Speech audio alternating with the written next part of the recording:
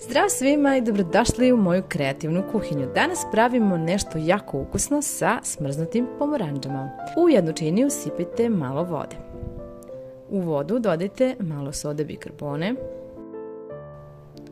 pa zatim stavite pomorandže.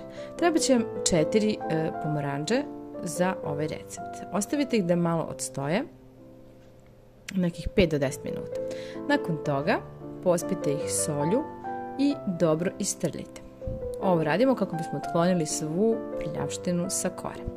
Isperite pomorandžu, obrišite, a zatim stavite u zamrzivač. Ovo bi bilo najbolje da uradite jedan dan ranije.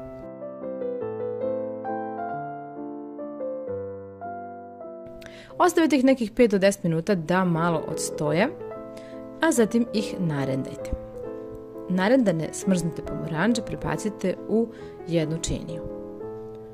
Preko njih dodajte jednu kesicu vanilin šećera. Za ovaj recept vam neće biti potrebna vaga, već jedna čaša od 2 decilitra. Sipajte pola čaše šećera. Šećer dodajte preko pomorandži. I sve dobro promešajte.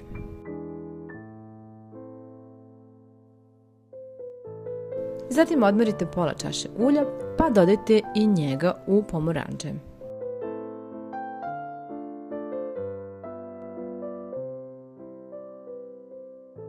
Još jednom sve dobro promešajte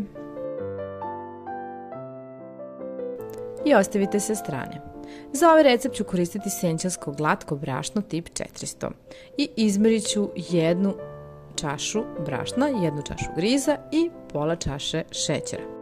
To ću sve da promešam u jednu činiju, a zatim ću dodati još pola čaše brašna, znači treba će vam ukupno 1,5 čaša brašna, 1,5 čaša griza.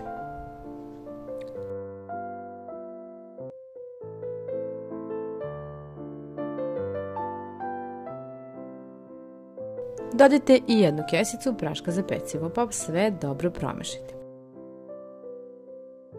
Ovdje imam posudu za pečenje veličine 24 cm koju ću da namažem puterom. Sada je potrebno sipati nekoliko kašika ove smese i utapkati. Smesu podelite na 3 dela, to će biti mislim negde oko 8-9 kašika za svaki red. Rendanu pomorandžu podelite na pola, pa dodajte prvi deo.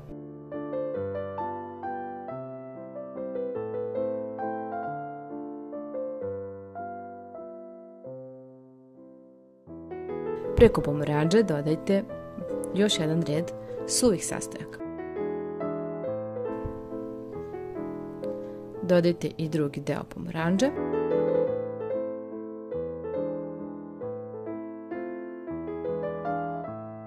Preko pomorandže dodajte i drugi deo brašna.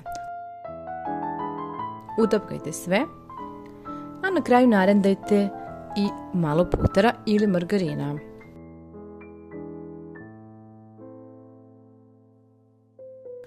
A ja ću naseckati i još jednu pomorandžu, svežu, mada ne morate ovo da radite, i dodati ovako preko čisto za dekoraciju.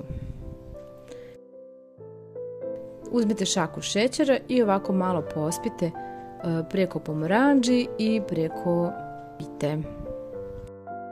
Stavite u već zagranu rernu i pecite na 180 stepeni nekih 40 do 45 minuta. Najbolje da pratite kada lepo porumeni. Kada se ohladi, isecite pitu i uživajte u njenom ukusu.